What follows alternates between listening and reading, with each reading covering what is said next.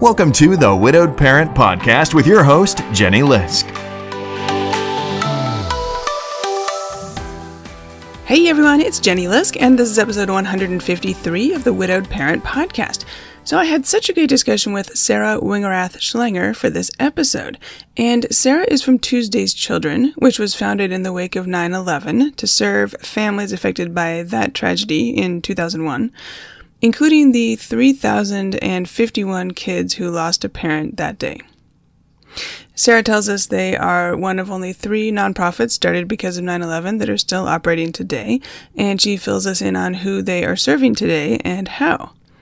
And I think you'll be especially interested in the book Tuesday's Children put out in 2011 on the 10-year anniversary. The book is called The Legacy Letters, Messages of Life and Hope from 9/11 Family Members. And in it, there are letters from relatives of 100 of the individuals who died that day, including from teens and young adults who were kids when their parents died. It's really a powerful way to hear directly from our young people and from others about how the loss of their loved ones on September 11th has affected them over that first decade after their loss. Before we jump into my discussion with Sara, I wanted to let you guys know some news from here. So first of all, we have a terrific lineup of shows returning for the fall. I will be sharing discussions with several different widowed parents who had complicated situations and relationships when their spouses died, which is something that I've been asked by listeners to talk more about. And also, I am looking forward to talking with one of the co-authors of the late Dr. Ruth's new book about reducing loneliness. When I heard the U.S. Surgeon General say in an interview recently that over 3/4 of all single parents today are experiencing loneliness, I knew that I needed to speak with them. And that number, 3/4, that's all types of single parents. So I have no idea what the number might be if they looked only at the widowed parents in that group. But my guess is it would probably be higher. And in addition to all that, lots of other great shows lined up, including for Children's Grief Awareness Month, which is coming up in November. All right, so that's all the news from here. Let's get on with the show. Support for this podcast comes from BetterHelp. You can talk with a licensed professional therapist online, anytime, anywhere. Visit betterhelp.com/widowedparent to learn more and get 10% off your first month. That's BetterHelp, HELP.com/widowedparent. I hope you'll check it out. My guest today is Sara Wingerath-Schlanger.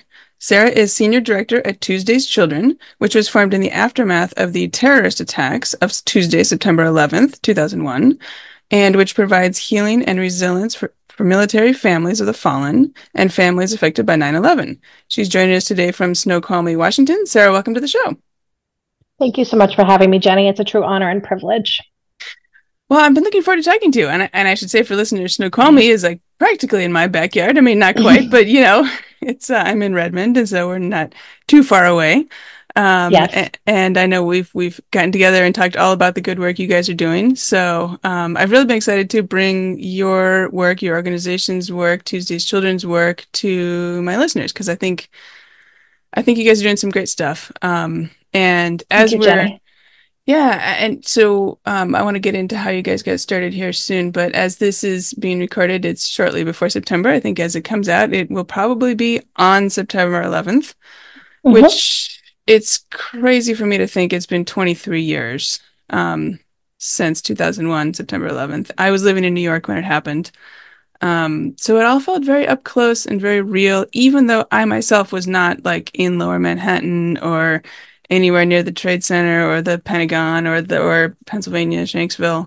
And I didn't actually lose anybody that day, but being in New York, it felt like everybody was like either first degree, lost somebody, or second degree. Like you knew someone who lost somebody or Agreed. was missing. Yes. And my neighbor was like a firefighter in the suburbs. He was sent down to help.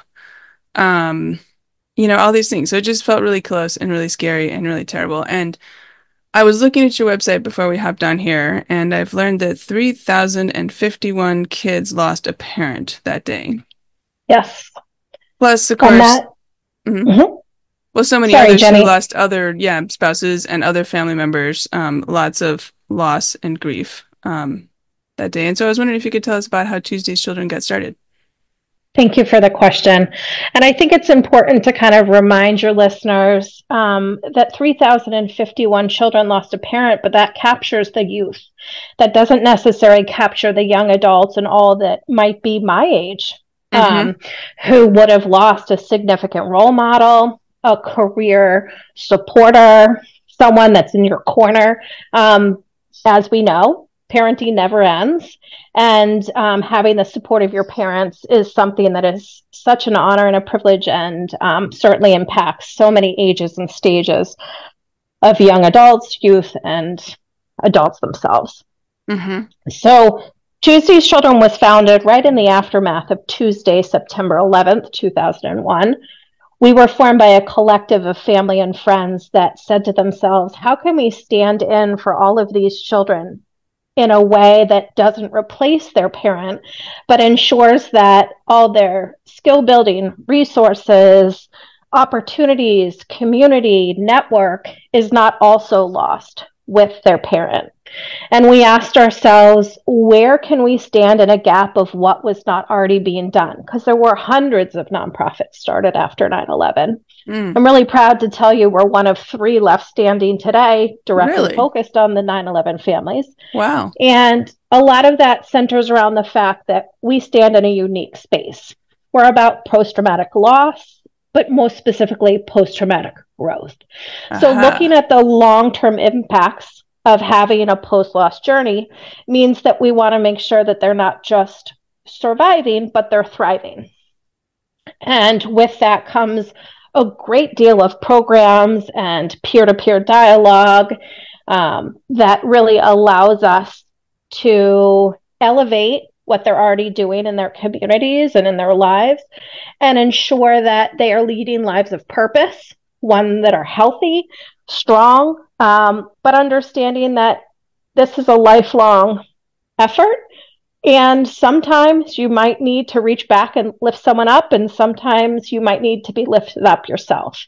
There's no requirement for our services. You can step in, step out, however it meets your needs.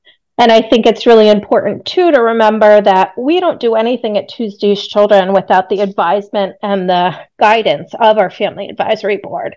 We continue to evolve with the needs, which obviously have changed some from 2001, 2002, et cetera. So I agree with you, Jenny. Being here 23 years later is hard to believe.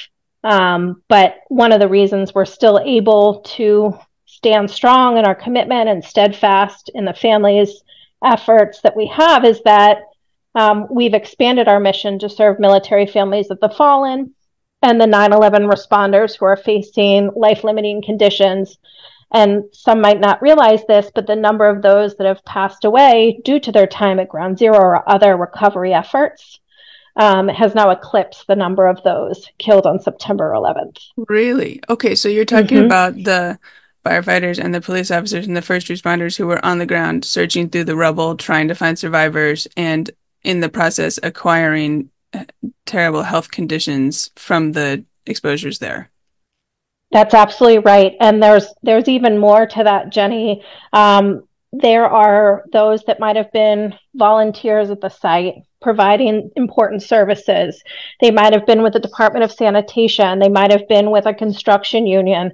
Unfortunately, there was so little rescue and so much recovery. It went on for years in terms of trying to give the families some sort of closure with remains. Gotcha. Okay. And so there were people pulled into that effort over a period of years who then may be needing support now, all these years later, from health conditions they developed doing that work. Yes. Yes, absolutely. Okay. Yes. Okay. And, you know, there are health programs for those that are responders in their own way that came to the site, whether that be Ground Zero, Frisco's landfill, Shanksville, these different areas that had this need. But there's also their families. they made a tremendous amount of sacrifices along with their 9/11 responders. So because we support the entire family unit, because our methodology is centered around building health and wellness within all those in the family, we also serve the 9/11 responders' families. And for children that are very aware that their parent might be on, at the last season of their lives, Tuesday's Children is very important. I see. Okay. And then you're also serving people and families who didn't have a connection to 9/11 directly on that day or in the recovery efforts we're just talking about, but other military connections somehow? Yes, I can make the kind of tie in terms of where we are now to our original origin story, and that Tuesday's Children recognizes the ripple effects that Tuesday, September 11th was. So if you remember the amount of individuals that, quote, answered the call and did so in their military service, that's why we pivoted in this way. I want to be really clear that nobody has been forgotten in the expansion of our mission, but it just means that we're able to bring these programs that were so essential to the 9/11 families, to the military families of the fallen, regardless of circumstance of loss, regardless of status, whether you're a veteran, you've been out of the service for 3 years, and you have passed away from cancer. If you served our country honorably, your surviving family is eligible for our resources. Okay, and I think you're referencing, I do remember immediately after 9/11, there was a surge in people joining the military, wanting to help in some way, and their response was to join the military and serve in that capacity post 9/11, where they had not been in before then. Correct, but also our military took a quite proactive stance in what we were able to do in post 9/11 and how that changed the landscape. If 9/11 were not have had happened, maybe they wouldn't have been in harm's way in the way in which they were through combat or various deployments. Okay. All right. So any families who've had somebody serving in the military in the last 23 years here, whether or not they're still in the military, and Yes. whether or not they died like directly related to the military service or some other way. If they have served in that capacity, then they're also eligible to be involved with you guys. Yes. And I think a lot of people that are in this military space understand that there's a great amount of PTSD, which leads to an increase in suicide. So I want to make it very clear that a big part of why our mission does not have a requirement about circumstance of loss is because we're very much responding to the reality and the needs of the military families of the fallen. Okay, so let's talk a little bit about some of the services that you guys do offer, today, presently, to the families that you serve. Yeah, sure. So a big part of what we do is in providing skills and resources and direct services such as mentorship. So finding a dedicated adult role model that will spend 8 hours per month working with a young adult between the ages of 6 and 18. It's a friendship model, so it's focused on fun, and it's focused on self-discovery, and it's focused on resiliency building. We're similar to some of the other mentoring programs that your audience might be familiar with, but we're more rigorous in our training and screening because you're working with a population that is statistically more vulnerable, and that we want to be very steadfast in our commitment to child safety. And we want to make sure that our volunteers understand the traumatic loss, and they understand that if you're not prepared for this commitment, and you might come in and out of a child's life, you could do more harm than never having been in the child's life. Our mentoring program very much focuses on a continuing education and supervision and satisfaction, so that these long-term matches are exactly such. We well exceed the national match average because we understand that each of these children have had their own loss experience, and we do not want to add to that in any way. Mm-hmm. Mm-hmm. We also have mentorship in a different form. That's through our Career Resource Center program. And this is really important as we talk about 23 years later of Tuesday, September 11th. Forgive me. There were 109 women pregnant on 9/11 that lost their partners and their husbands. So you have to remember, we now have 22-year-olds that are asking themselves, what is my career trajectory? What do I want to do with my life? And so our Career Resource Center is not only vital for the widows and widowers that are going back into the workforce, maybe having put pause on their professional development because of the loss of their person, but now these young adults that lost their career mentor when they lost their parent. We did a lot in the past that continues, like Take Our Children to Work Day, when all these kids from Tuesday, September 11th were alone in the classroom because their classmates were with their parent at work. We put in programs so that we could give those kids a shadow opportunity just as their peers were experiencing, but with someone that was a volunteer with us for the day or a corporate partner. Gotcha. Okay. I think the Career Resource Center is a wonderful way for your audience to think about ways in which they can get involved. There are people that might not necessarily have the time to give to a long-term youth mentoring experience because it is more of a long-term, robust commitment per month. However, the Career Resource Center is a great way for someone that is a career professional. It might just take one phone call. You know, an agent of change comes in many different shapes and forms. And so it's great to be able to have as many career advisors as possible at Tuesday's Children. We also have our peer-to-peer support groups, so regular meetings that are facilitated by professional trauma experts that build dialogue and have different themes, you know, whether it's getting through the holiday season, whether it's your feelings of having just witnessed another secondary incident, really being as mindful as possible that important therapeutic interventions are very much needed throughout a grieving process. And then almost out of order, Jenny, I apologize, but one of the things that we do when we're first getting to work with a family is invite them for the really fun things. Come with us to a baseball game. Come with us to a sporting event of any kind. Come with us to a picnic. Meet us at the zoo. These are our opportunity to have them build trust with our staff, to have them learn about what services that might meet their needs today, what might meet their needs in the future.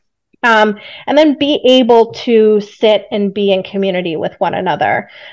We've heard from so many families, and I remember you and I talked about this when we had a chance to get lunch together. It's really helpful if you're new on your loss journey to see someone that might be a little further out, to be able to see what's in front of you and what could come.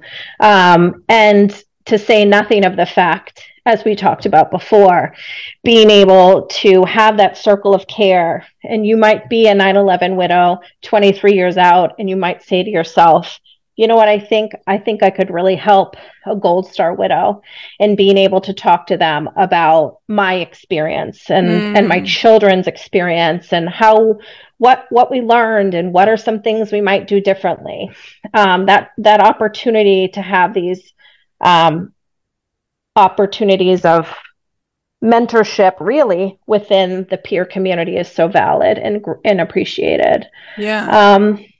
And, you know, one other thing that I think people don't always realize is that you don't necessarily have to jump in with 2 feet with Tuesday's Children and say, I'm going to be a mentor necessarily, although we'll never run out of our need for mentors.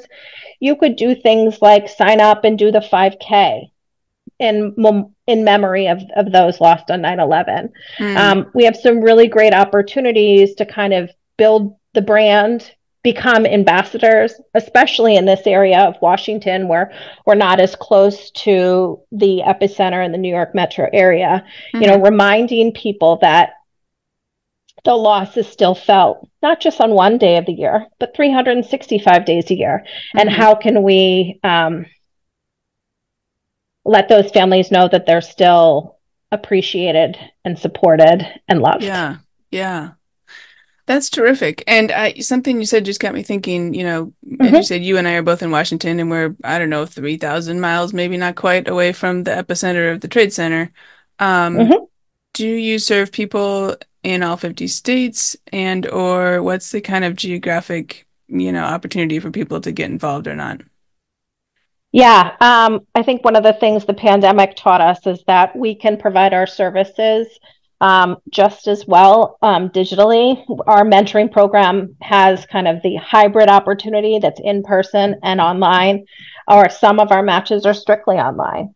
So the answer to your question is, if you're a family that's eligible for our services anywhere in the globe, you would be welcome in our community. If you're looking to be a volunteer, there's always ways in which you can help. We're very much looking at kind of the scalability of Tuesday's Children and understanding where the different saturations are. It wouldn't surprise you to know that we have a lot of families in the Fayetteville, North Carolina area. We have a lot of families in the San Diego, California area. We have a lot of families in the Colorado Springs area. Because of the military bases in those areas. Correct. But much like what we saw after September 11th, a lot of families might move back to where their support system is. So we can't stay hyper local. We need to be looking at how we can still offer services throughout the country. Gotcha. Okay. Something you mentioned, and now I can't remember exactly what it was, but it reminded me of this book, which listeners can't see, but I'm holding it up. It's called The Legacy Letters, Messages of Life and Hope from 9/11 Family Members. Yes. Collected by Tuesday's Children. A book that you guys put out, I believe, 10 years after 2001, 10 years after the event, and 10 years after all these people lost someone. And I wonder if you could tell us, I wonder if you could tell us a little bit about the book and kind of what people could take away from it. Sure. Well, I think there's a lot of things that are so amazing about this project that we did. The first of which is that this is 100 letters of loved ones. We actually had 220 or so submitted. So we also have a self-published book of those that were not picked up by the publisher in this book that is that tells more stories. But basically, Jenny, this book is, again, 100 letters from 9/11 family members, whether they lost their son, their husband, their father, their cousin, their best friend, their fiance. I often say it in the masculine sense because 3-to-1 men to women were lost on Tuesday, September 11th. Yes. But the relationship to their person is so varied in this book, but there's a lot of themes. And one of which is the idea that they are the living legacies of this person. They are carrying them with them every day. They're finding ways to turn their pain into purpose, with, the learnings, not only from their memories, but of those that have become part of their ecosystem, that are telling them about their person and reminding them what they see in them, that should not be forgotten. We talk a lot at Tuesday's Children about how there's a lot of things in our world that are really important. There's memorialization, there's the bricks and mortar that is the 9/11 Memorial Museum. Really important. We want to educate future generations. We never want anyone to be forgotten. But this is our opportunity for Tuesday's Children to publish the voices of 100 people that are saying, here's where I am 10 years later. This is how I miss you. This is how I'm honoring you. Mm-hmm. And one of my favorite letters in here is by Lauren. And Lauren asks, would you be proud of me? Mm-hmm. Yeah. Mm-hmm. Mm-hmm. Mm-hmm. Powerful. Yes. Well, and as I read some of these letters, actually the very first one is Jennifer Lachak, daughter of Mm-hmm. somebody who was lost, and it says right here, age 16, and it starts out, Mm-hmm. Dear Dad, I was 7 years old when you were killed. I'm now 16. I've spent Mm-hmm. more than half of my life without you. Mm-hmm. And she's got about a page and a half here of some thoughts. Um, Ending with, most importantly, I will always carry you in my heart. Mm-hmm. Um, and as I, look through here, there's kids who never met their parent because, as you mentioned before, some people were pregnant with babies who were not born as of September 11th, but were born after. Mm-hmm. Um, People who were small children or teenagers when they lost their parent, and so they have varying amounts of memories and things that they wish they remembered, or some of them said that, their father or mother was so young that they had fuzzy memories. Some people remembered things very vividly. They were a little bit older. And one of the things that I always encourage my listeners to do, in general, is to try to understand the perspective of their grieving kids, right? It's a different loss, right? So like in my example, I have two kids, so all three of us lost the same person, Dennis, but we lost a very different role. I lost a spouse and they lost a parent.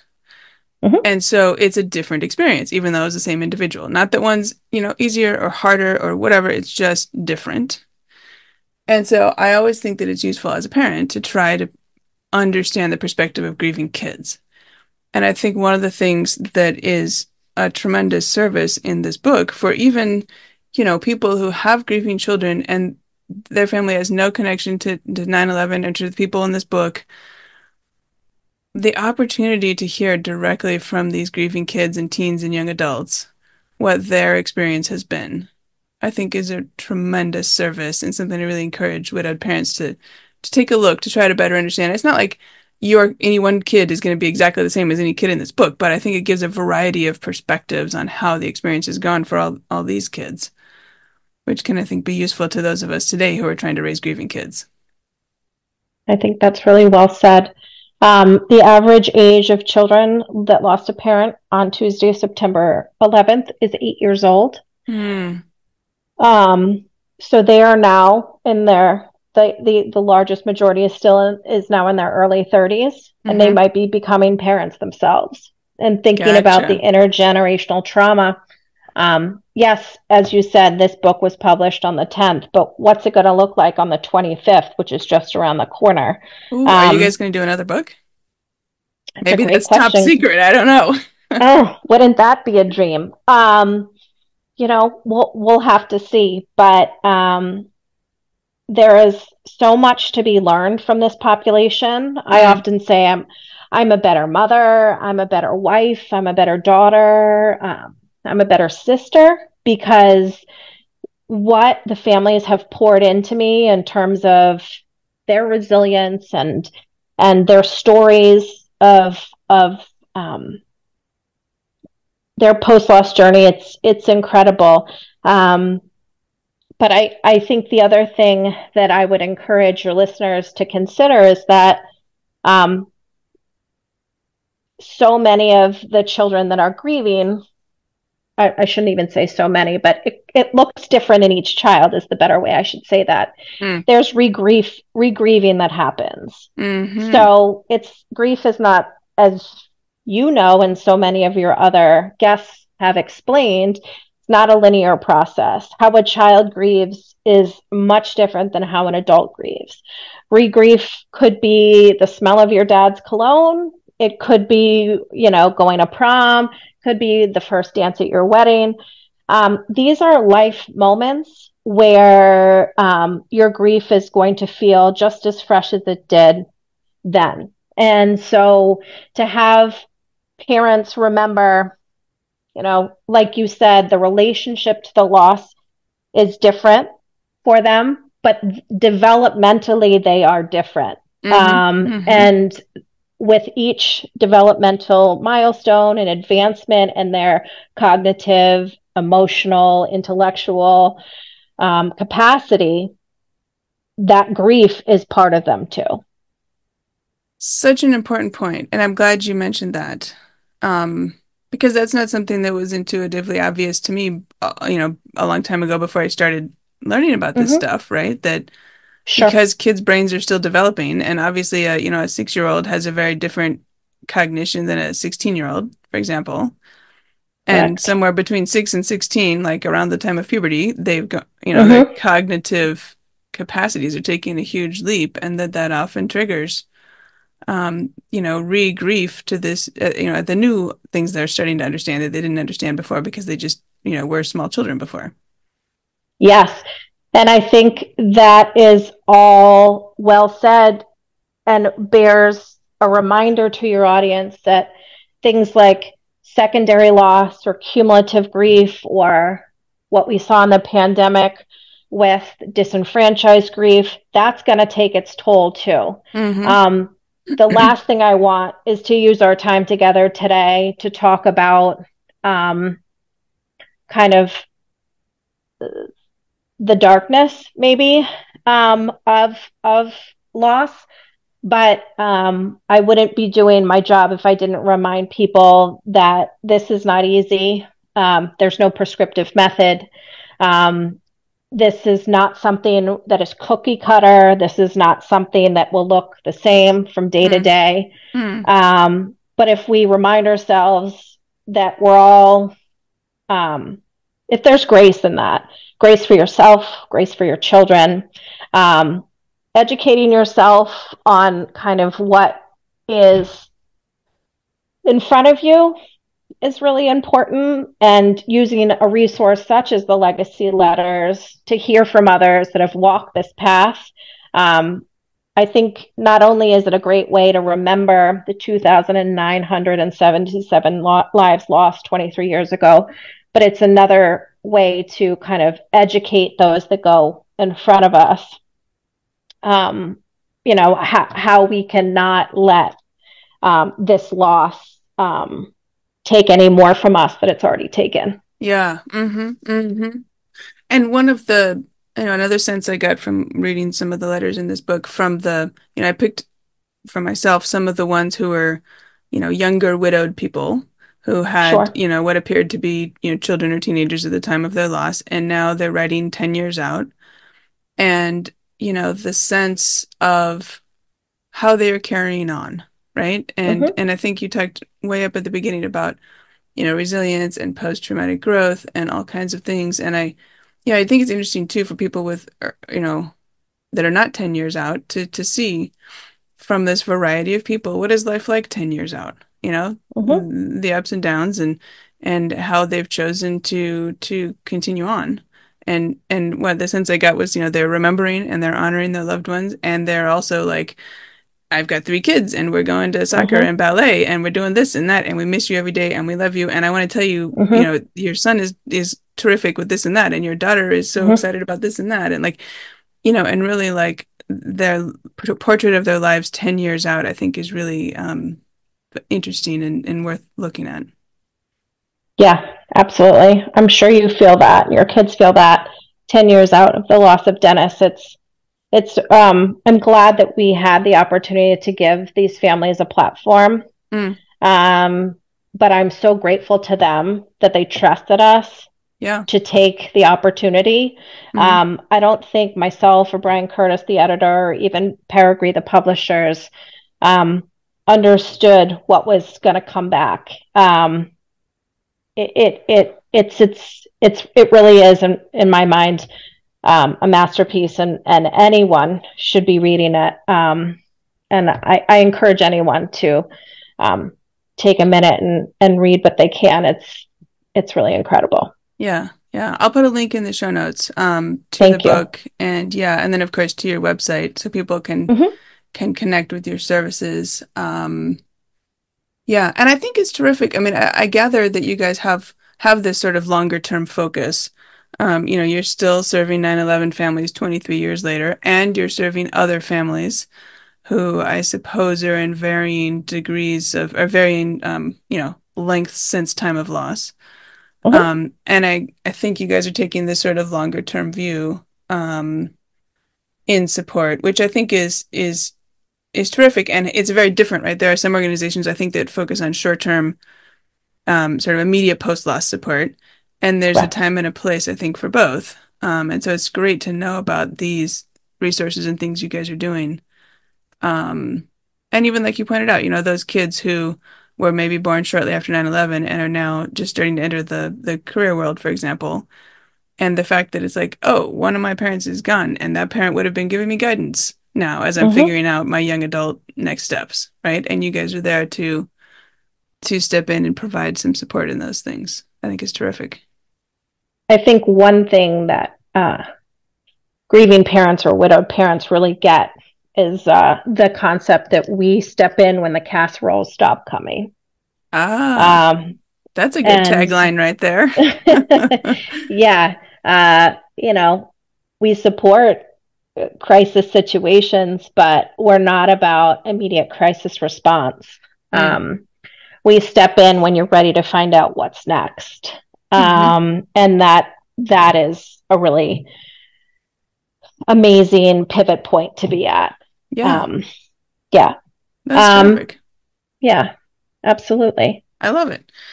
Good. Okay, gosh. Well, we could keep talking about this all day. I'm looking forward to releasing this on September 11th Mm-hmm. and thinking about the fact that it's been 23 years and how crazy that is. It simultaneously seems like, a few years ago and a million years ago. And I'm assuming, your people probably think similarly. Just like, Yeah, even, Dennis's loss seems like 2, 3 years ago and 20 or more years ago, like at the same time. yeah. And I don't have to try to reconcile that, it's fine. Like it can just be weird Mm-hmm. and Mm-hmm. it is what it is. But anyway, I'm glad to hear about what you guys are doing and your mentoring programs and your other support programs and the populations you serve. I always like to ask my guests at the end if you could say one thing to widowed parents, what would you say to them?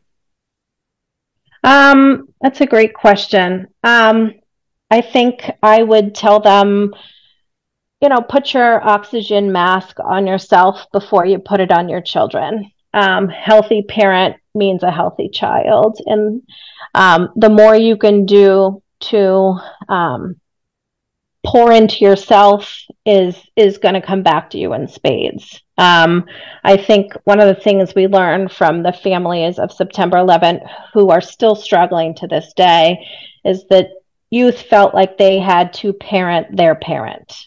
Mm, And there's no judgment in that statement. Loss makes people really, it shakes them to their core. But being able to remember that there is an incredible human in your little person, wherever they are, 6, 16, 26, they're going to teach you a ton. And the healthier you are, the more wellness you have, the better you're both going to be. hmm. Terrific. Well, I think that's a great place to end. So, my Mm-hmm. guest today is Sara Wingerath-Schlanger, who is Senior Director at Tuesday's Children. So, Sara, where can listeners find Tuesday's Children if they would like to learn more and connect with you guys? Tuesdayschildren.org is our website. We're on all of the social media channels, including LinkedIn. We'd love to have more participation on those various communication channels. I'll also point out for those that are wondering, what if I am a victim of a mass violence situation, or what if I'm a community advocate that wants to ensure we are bringing back trauma responsive care to those that are post loss. Tuesdays Children Heals, HEALS.org is our secondary website, and it's a codification of 20 plus years of lessons learned. And I would bookmark it on your computer and check it back at the end of the year, because that website is going through a huge revamp and we'll have probably 90% more resources very soon. Amazing. Okay, well, I will put that website and your main website both in the show notes, as well as, of course, the link to your book. so that people can connect with you and pick up the book and have a look. So Sara, this has been so great. Thank you so much for speaking with me today. Thank you, my neighbor, Jenny. I'm so grateful for all you do for our shared community. You're a light. Thank you. Thank you so much. I hope you enjoyed my interview with Sara Wingerath-Schlanger as much as I did. You can find show notes and all the links at widowedparentpodcast.com. Look for episode 153. And if you're finding the Widowed Parent Podcast helpful, please consider supporting the show. It's easy. Just go to buymeacoffee.com/widowedparent. That's buymeacoffee.com/widowedparent. As always, thank you for listening, and until next week, remember, you've got this. Thank you for listening to the Widowed Parent Podcast with your host, Jenny Lisk. Connect with us on social media and at widowedparentpodcast.com.